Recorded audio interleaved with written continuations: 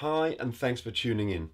Today we're taking a look at dog aggression. Now, of course, dog aggression is a huge topic, and there's a whole range of things that can cause them to overreact.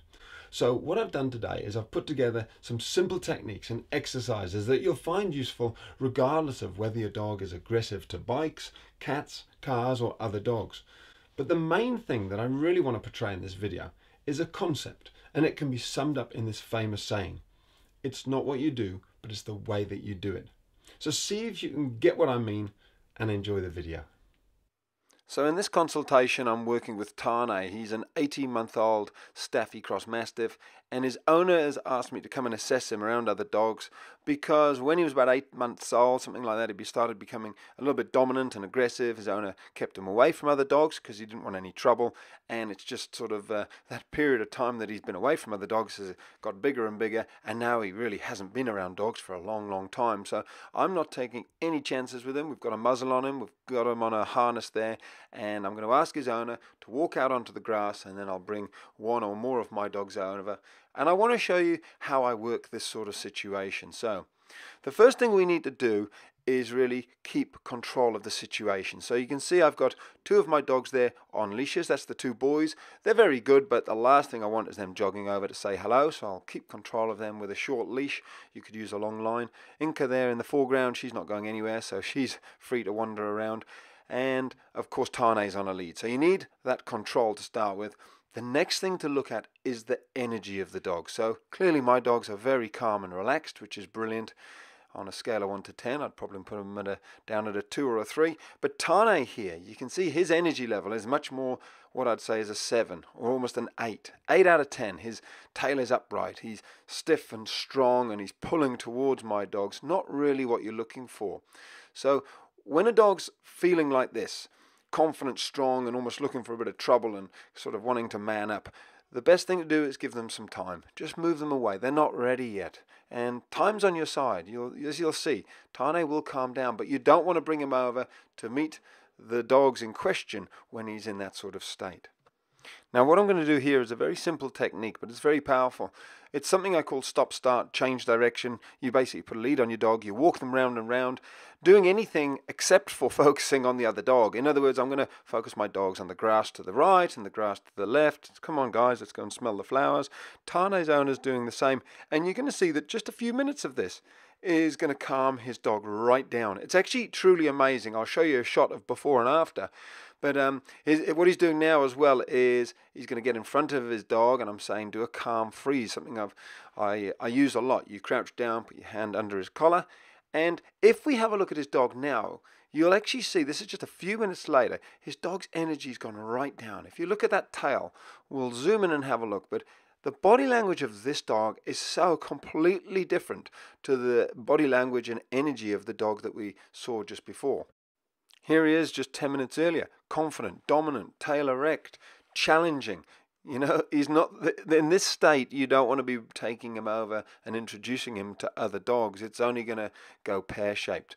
So you want to do a little bit of work with him, and 10 minutes later, here he is. Tail's in completely the other opposite direction, hanging down. He's relaxed. He's very inquisitive.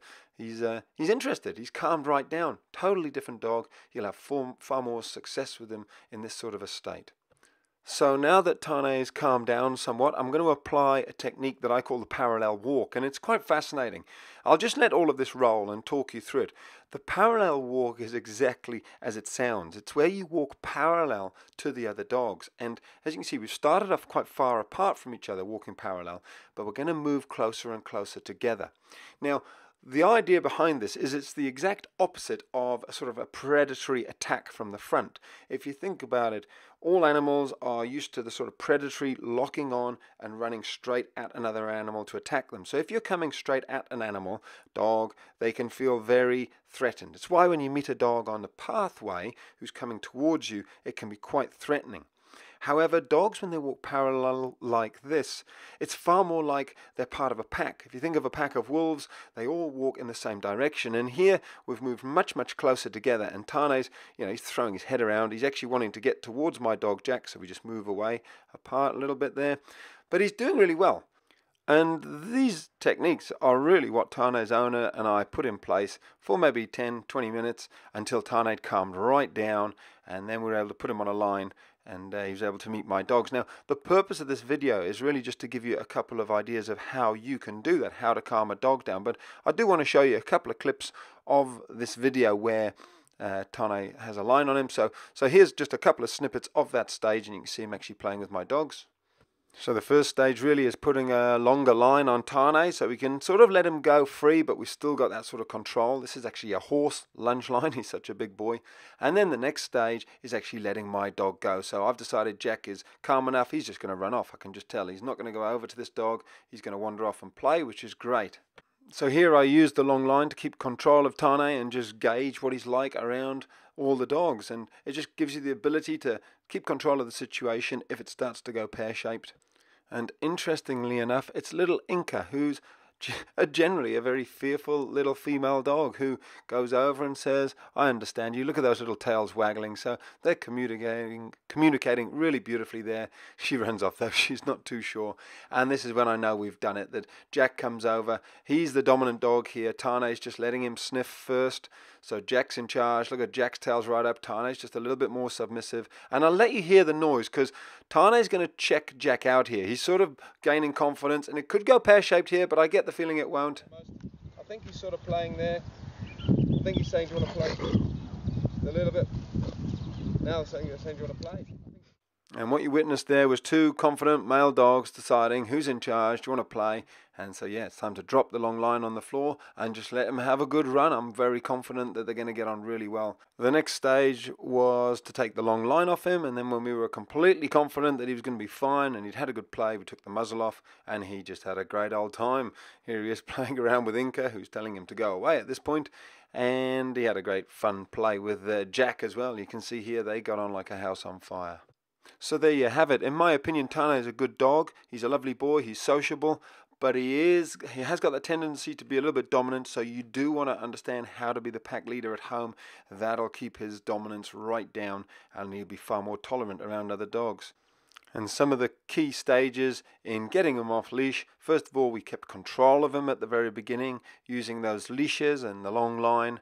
Secondly, we were constantly reading the energy, the situation. Every situation was different, and if it wasn't right, then we just moved him away. So just walk away, focus on something else, and just remember, there's no rush. Take your time, because time is on your side. So there you go. As you can see, we turned a potentially volatile situation into a really successful day, and we gave Tane some much deserved freedom and socializing off leash, and we gave his owner some hope. Back at Tane's home, I also went through with his owner the importance of leadership, because this will actually be the foundation on which the relationship is built. Now, let me clarify the key concept I referred to at the start, that it's not what you do, but it's the way that you do it. A concept which flows through all of that training in the video and all that I do. Basically, you've got to keep control of the situation. You've got to stay calm and take your time. That's all for today. See you tomorrow, and until then, have an awesome day.